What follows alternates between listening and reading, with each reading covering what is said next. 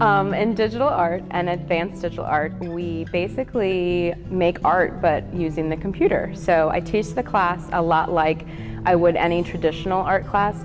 We just use computers and tablets and Photoshop and Illustrator to create our work. I got to put pictures of stuff about me and then like collage it into a picture of my face, so that was fun.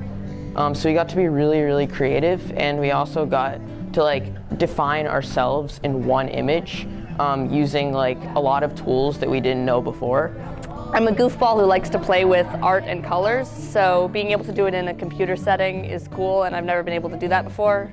I like this class because it allows me to be creative in like an untraditional way.